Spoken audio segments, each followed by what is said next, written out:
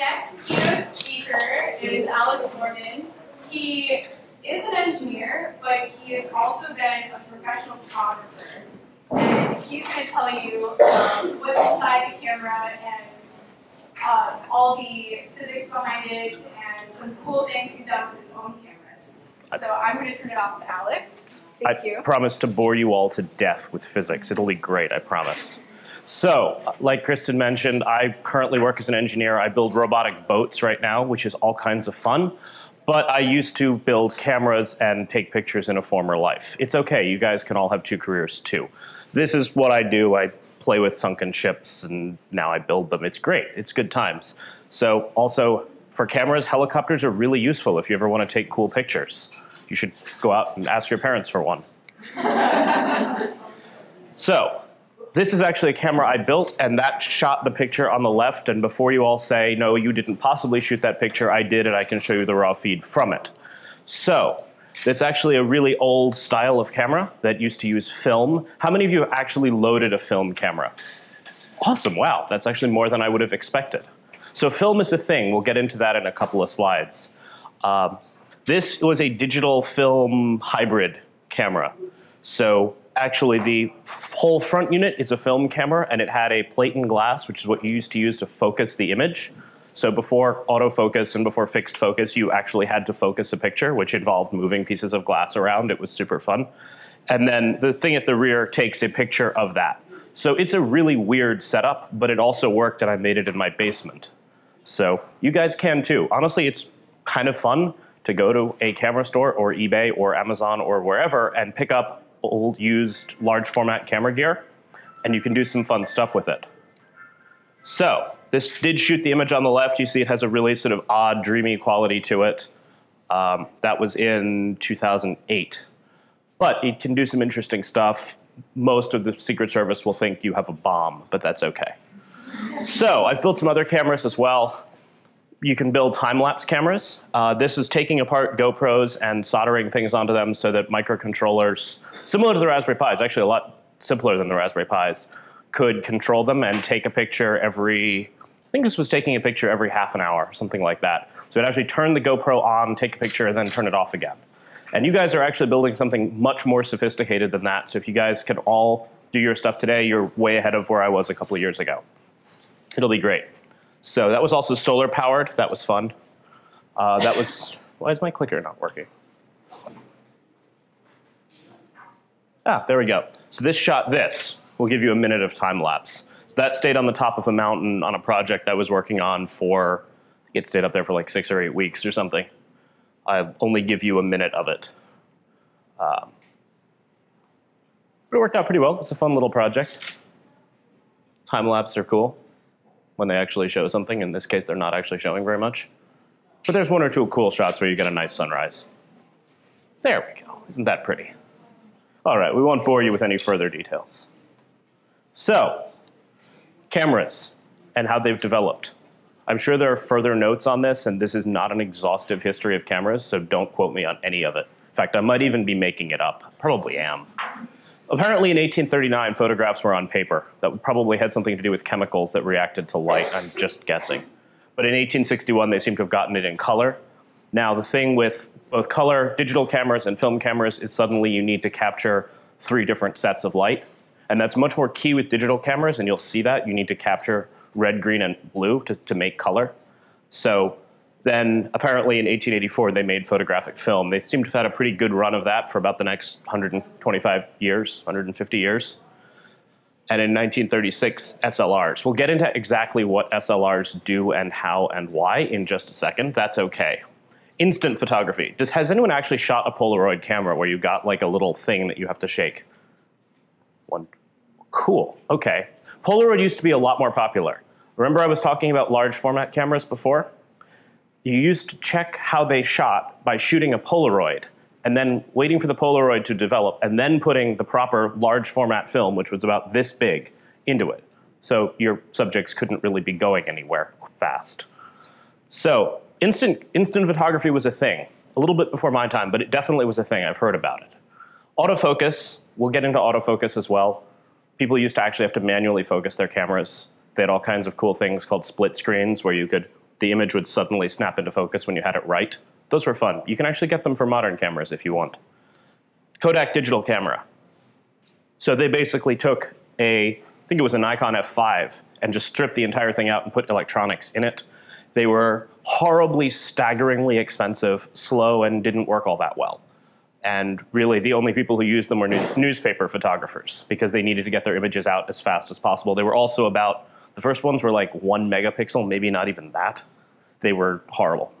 And that continued for a while, until like 1998 with modern DSLRs. Modern DSLRs are really amazing, and what you can get for a couple of $100s is unbelievable. So, 2012 is the gigapixel camera.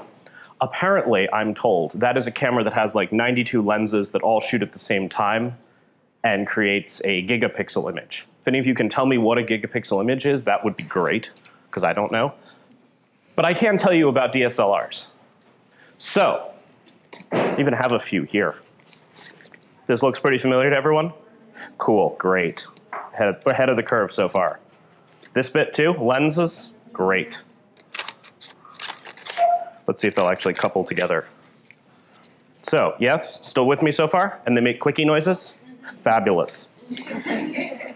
So, in this wonderful diagram, which I stole from the internet, the light path goes in, and we get lens elements. So, if you see through lenses, they have bits of glass in them. We'll get into much more about how they work, and I'm probably making half of that up anyway. It might just be black magic coming through. It's fine. It's not a problem. The aperture. So, I'll pass around a manual lens for you, and you can see what the aperture is. Who can actually, oh, come on, Lord. Who can actually tell me what an aperture is? Anybody? Yes, please, fire away. The small hole that lets light through. Yes, that is an accurate summary. So, here, I'll pass this around. The aperture ring is on the front. You hear it click. Look through the lens. You'll see it change. Please, pass it around. Just don't lose it. Awesome. So, she's exactly right. The aperture controls how much light is coming through. You say, why on earth would you want less light to come through? Can anybody tell me? Please, the back. So that, say it's very bright, something like this, the picture doesn't get overexposed or something. Good. Why wouldn't I just want an obscenely fast shutter speed instead? It would freeze everything nice, and you could get exactly the right freeze frame. Anybody else? It is you have a correct answer though. Please. You would be able to see things. It would be overexposed. Because even though you would be able to have a clear picture of the object. That's true. So the other one is depth of field. So if I'm shooting with that wide open, and you can sort of see it when you look through the camera, you get a really shallow focus point. And that's great if you're shooting romantic portraits. But if you're not, you can actually stop it down, make it smaller, and your focus area will increase. So suddenly I'll get the first 3 rows of you guys in focus instead of just 1. So apertures are really important. Then it comes in and bounces up and then bounces around 5 times and out. Anybody have a reason why it bounces around 5 times? Why don't I just put a mirror right there and call it a day? Great, I had to look this one up too. So it bounces around 5 times because otherwise it would be upside down. And who wants to look through an image upside down? Personally, I don't, but a lot of old view cameras, you do have to look at the image upside down because they don't have any optics to flip it over. It's really easy when you have a developed film to just do that. But you have to actually focus and compose the camera upside down. These were challenges I learned when I was building cameras. So the sensor and the shutter are 2 different things. So you will notice that the light is not actually going to the sensor or the shutter right now. We'll get into this in a minute. Anyway, that whole shebang flips up and allows light to get to the imager and then flips down in all of the time it takes you to press the button. It seems complicated, and honestly, it really is complicated. There are many simpler ways of doing this, and the cameras you're about to build are simpler, and thank God they don't have all these moving parts to them. It's great. So, we go into parts of a camera a little bit. We've got a lens. We talked about shutters. We'll get into shutters in a second. They're actually kind of fun. Flashes, batteries, sensors, LCDs. This looks pretty familiar to everyone, right? Great. Lenses. This is fun, right? Come on, we're having fun, aren't we? Excellent, good. So lenses. Here's a lens. We can pass it around. Don't drop it. It's already been dropped about 5 times. But don't do it again. It will be unhappy. So we have wide angles and long lenses, right? Anybody have any idea why the lenses have different sizes in the front? Please.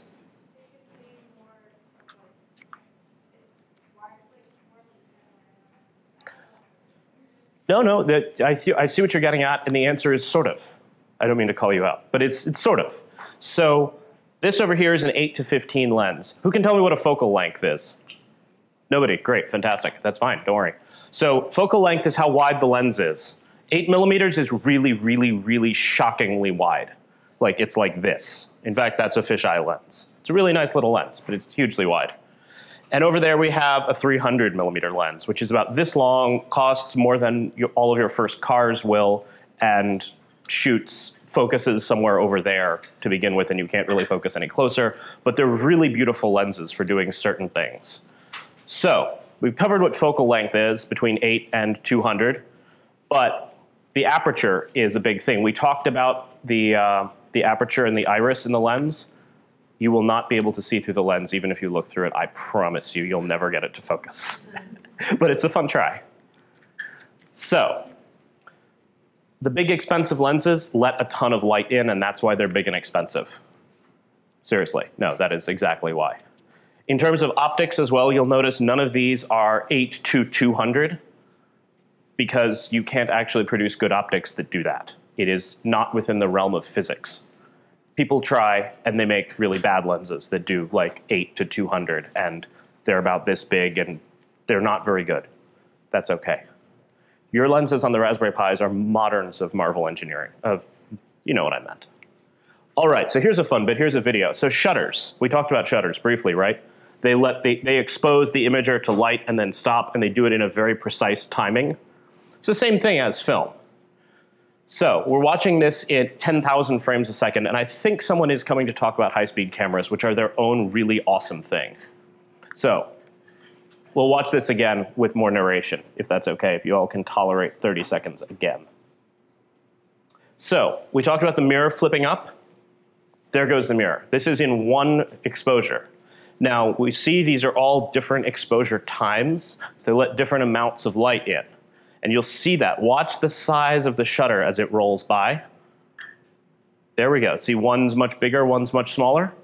Lets much more light in versus much less light in. And now the mirror is coming back down. So you see how phenomenally fast this process is. And modern DSLRs can do this on the order of 10 to 14 times a second, which is really cool and sounds like a machine gun. That's okay. So the imagers. These are the imagers. Yeah, there we go. See? That's roughly 8 to 10 frames a second. They go quickly. So in film, 10 frames a second would last you about 3 seconds. And they actually invented big, high capacity, basically magazines for stuff like sports photographers that had 250 shots in them. And you'd have a roll of film that was about this big, and they were horrible. And some cameras got away with out the mirror snapping up and down by having something called a split mirror, and it let some light through and some light up at the same time, so you basically got a bad image in both places, but you didn't have to flip the mirror up every time, so you could just shoot the film through like there was no tomorrow. Sports photography is hard. If you want to start in photography, sports is probably not the place, because you need thousands and thousands of dollars of equipment. Don't worry about it. This is a CCD. I am not the right person to tell you exactly how they work. I'm sure one of the other people that does this for a living can and can tell you how to make them in your basement, which would be really cool. But essentially, they convert light photons to electricity. And then the computers in the cameras convert that to a picture and then write it to an SD card, and we go from there. So the cameras you're going to be building, like I said, are marvels of modern engineering. All of that, lens, shutter, focus, all of that is built into something that is absolutely tiny. And it costs like $25. It's amazing. And actually, all of the image processing is on board the camera as well. And it sends it over a communication bus called SPI, which is a standardized communication bus. So it's actually incredible what these little cameras can do. And no, they're never going to shoot as nicely as the giant piece of glass that's flying around. But they're also on a chip. How many of you use your iPhones over a different camera? Like a smartphone instead of an actual camera? Most of you, don't be shy, it's okay to admit it. There you go, see?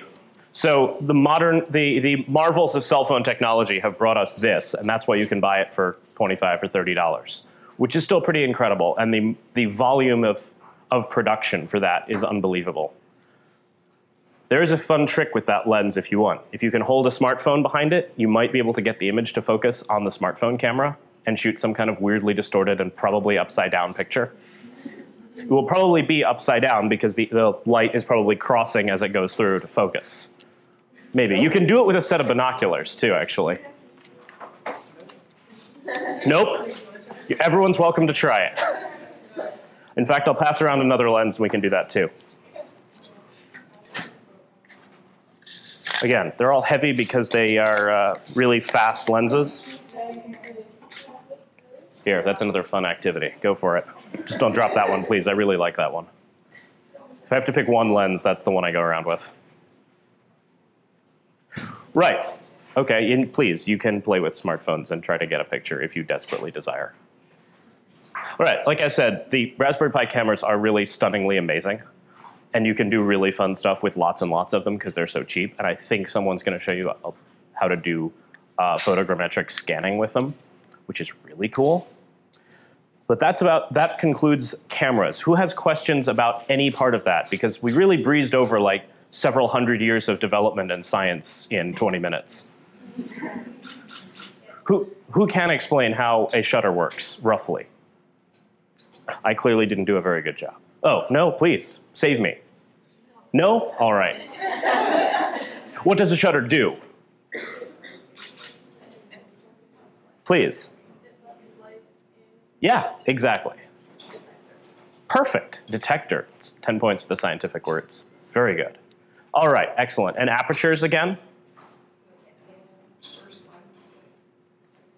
Yep, perfect. All right, fabulous. I think I'm going to hand it back to whoever else is running the show here, because it's clearly not me. Thank you. And hopefully you have enjoyed it, and hopefully I get all of the lenses that I passed out back at the end, otherwise I'm going to sit and cry in the corner. I promise you, there will be tears. Let's give him a big round of applause. Thanks, guys. If anyone does have questions, please fire away. No? Yes, please. Why is that camera called the Raspberry Pi? That is a question for the Raspberry Pi Foundation, who's based in the UK, and I honestly don't know. No, but seriously, no. I mean, the Raspberry Pi Foundation is a nonprofit that makes Raspberry Pi, and then they started making the Raspberry Pi camera, and that's what they do.